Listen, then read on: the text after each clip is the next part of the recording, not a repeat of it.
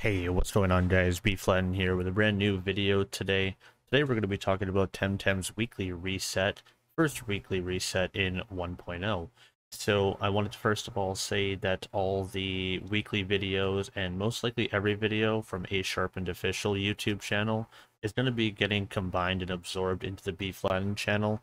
So everybody who was getting Temtem updates on that channel, I think from here on forward, we're going to be going into this channel, the main channel, and just have one for both Borderlands and Temtem. So without further ado, it's going to be weekly reset for LUMA week this week. So if you want to have an increased odds for LUMA, the board's going to be changing any second.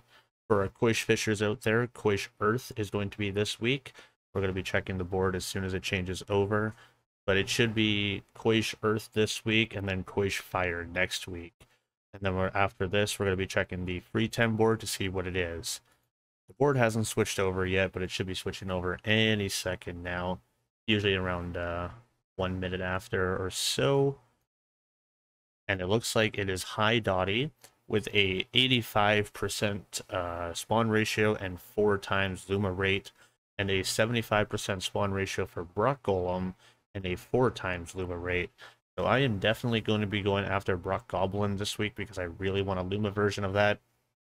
High Dotty I'm not really concerned about, but the current fee is going to be 4,300 Pansuns and 9 side cards is what is going to be obtained. Let's go ahead and check out what the free Tem week is so we can see what weekly rewards we have. Keep in mind that free Tem has been decreased from 400 to 200.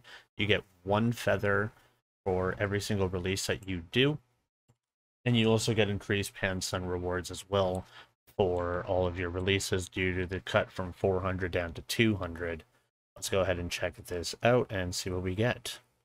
I'm hoping for dyes, I'm hoping for wishy well coins, hot fixes would be nice, anything that's not basic and simple rewards. There's a Luma Volgon right there, that's very pretty.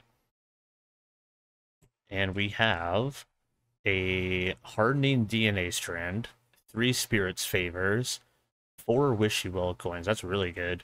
And telomere hot fix box times 2. So that's going to be random hot fixes. This is a really good week for free Tem.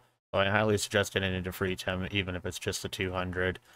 I think that's going to be everything for our week so far, though. I hope you guys get everything that you want for Luma week. Hi, Dottie and Brock Golem. Quish Fishers, good luck with your rewards, and free Temers, good luck with your rewards as well, and all of your layers in advance as well.